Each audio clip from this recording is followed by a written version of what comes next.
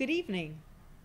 Since becoming president of the City College, meeting alumni from all walks of life and different generations has been something that I've cherished. And those of you who know me surely know that I'm a huge sports fan, a fan of all sports. Just name the season and I'll name my favorite teams, starting, of course, with the City College Beavers.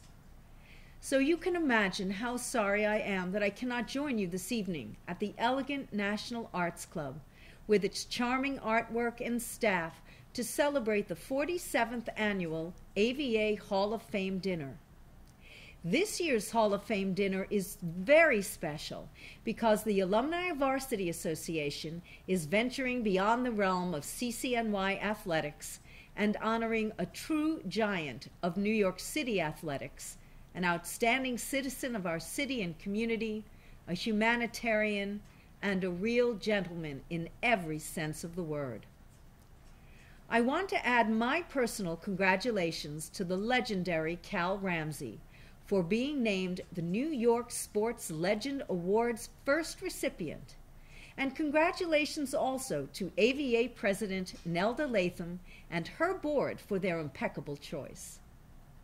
From local basketball star and New York Knick to community dynamo, Cal Ramsey's accomplishments have been legion. Cal, I join the AVA in saluting you for your many years of tireless community service and commitment to the young people of this great city, both on behalf of the New York Knicks and out of your own deep personal commitment. Your emphasis on education as the great transformer of all of the young men and women our society so desperately needs, and your enormous credibility with our neighbors right here in Harlem, where you've spent a good deal of your own life, make us even more proud of you. The AVA could not have chosen a more worthy recipient. And so, Cal, although you're an alumnus of NYU, I think that from tonight, CCNY can now officially claim you too. You can imagine my delight when I read in the New York Daily News you crediting two of CCNY's own basketball legends, Ed Warner and Floyd Lane, for encouraging your career and education. And you have paid that forward 1,000 times over, encouraging so many others to find their passion through education. My deep gratitude and hearty congratulations go out tonight to you and to all of the Hall of Fame inductees. You have all represented your alma mater with distinction, helping to further our scholar-athlete tradition, and you are all more than deserving of this honor. I cannot mention you all by name, but I do want to give a special shout-out to former track star Jackie Hunter, the only female inductee and a true champion. A 9-time All-American and NCAA Division II record holder at 400 meters, Jackie turned the women's track program at City College into one of the top programs in the nation.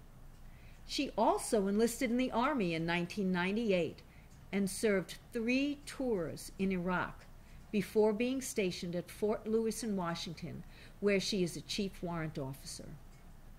Jackie, thank you for your service to our nation. And finally, of course, I must thank Jackie Meadow and her entire staff for their energy, their unbounded school spirit, and their indefatigable commitment to City College, the Beavers, and our students. In just a minute, you're going to see that they can dance, too. And of course, I'm certainly hoping that anyone who has a chance to visit with our remarkable scholar athletes this evening takes that opportunity. They are truly amazing and wonderful men and women. To Jackie, Cal, and all the honorees who have served the City College, New York City, and this country so proudly, we congratulate you all again and thank you all so much. Have a wonderful evening and enjoy the festivities.